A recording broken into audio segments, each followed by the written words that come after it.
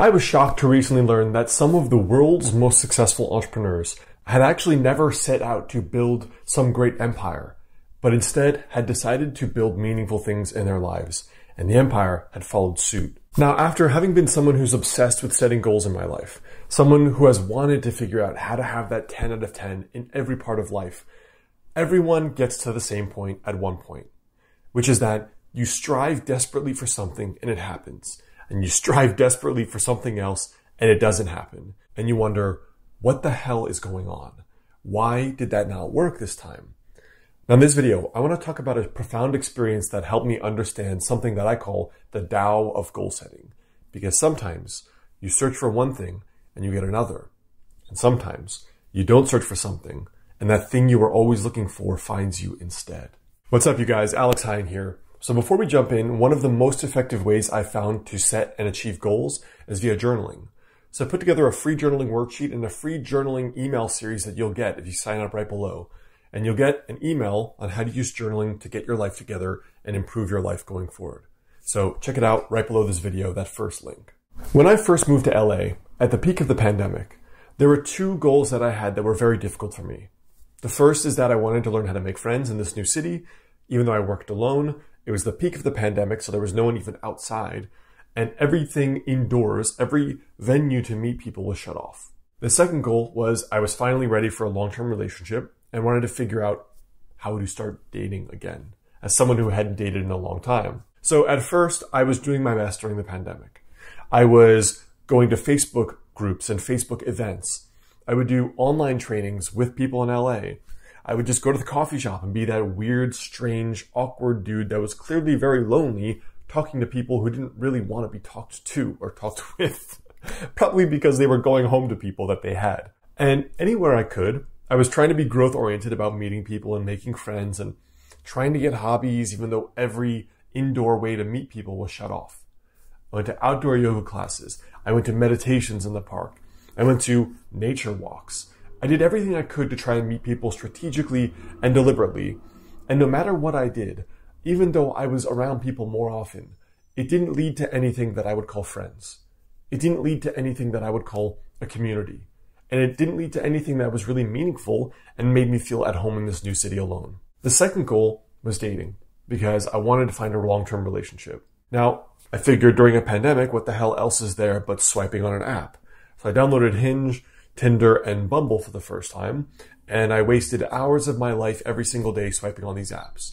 Until eventually, it got to the point where, having only gone on 2 dates, I realized my time allotment for Tinder and Hinge and Bumble is the time it takes me to poop.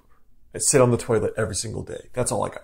Because more than that makes me hate my life. So after about 6 months of swiping every day, dealing with these inane conversations that never went anywhere, or even meeting, exchanging phone numbers, and then the woman would flake, or we would meet up and it was just not right, or whatever. Didn't work to reach the goal I wanted. So after about a year, I gave up. I gave up looking for friends. I gave up trying to date. And I decided, what am I going to do instead to enjoy my life as long as possible? So I decided I was going to pick one new hobby that was something passionate, exciting, made me feel better in my life, and in general, would be something that I would enjoy my days, regardless of whatever happened externally. So I joined bachata dancing, sensual bachata. So if you don't know what bachata is, it's like hypersexual salsa, basically. And I thought this would be such a fun hobby after watching these videos. And I found a great class that at first was all outside during the pandemic, but then eventually was indoors at a studio. So fast forward another few months. After this bachata class had resumed in person, a few of us started getting together to just go dance on the Santa Monica boardwalk. And then after that, some of us started getting drinks together. And after that, some of us went to Latin festivals together. And then after that, eventually, as these new clubs opened up again after the pandemic, I suddenly had a friend group blooming, and it's a great friend group that I haven't had in years. And not too long after, met the girl that I'm seriously dating. Life is very funny in that sometimes you go after that thing you want so desperately, and it never ends up happening.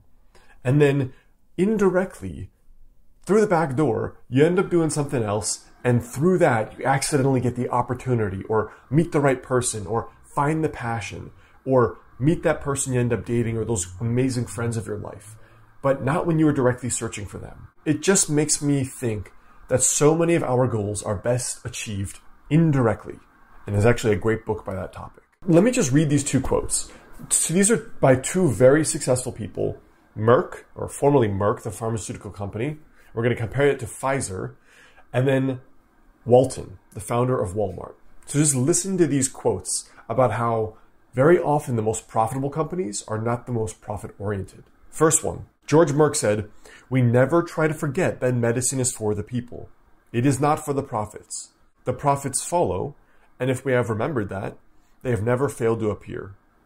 The better we have remembered it, the larger they have been," compared to the directness of John McKean of Pfizer, who said, "So far as humanly possible, we aim to get profit out of everything we do."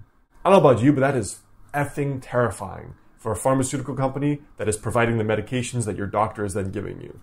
But the point is, Merck, which was formerly a very successful company, was always about medicine for the people. And Pfizer obviously made, this is a funny metaphor because now Pfizer has made gazillions on the vaccine. But what's interesting is that many of these companies like Pfizer or like Boeing, when they shift from a visionary leader that is focused on growth and the vision and the passion and being the best at what they do, it often becomes a very, very profitable company. And then when you see the leadership change to someone who's profit-oriented, the company often does the worst it has ever done. One more story from Sam Walton, founder of Walmart. Sam Walton would drive himself around in a pickup truck until his death. And he said, "I have concentrated all along on building the finest retailing company that we possibly could, period. Creating a huge personal fortune was never particularly a goal of mine." So even when it comes to money, many of the world's biggest companies like Apple and Steve Jobs, many of the founders lived very Spartan kind of lives and were deeply passionate about building something and creating.